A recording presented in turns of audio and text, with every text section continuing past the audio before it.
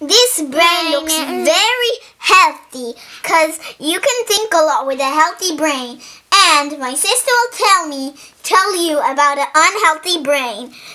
An unhealthy brain makes you not know anything.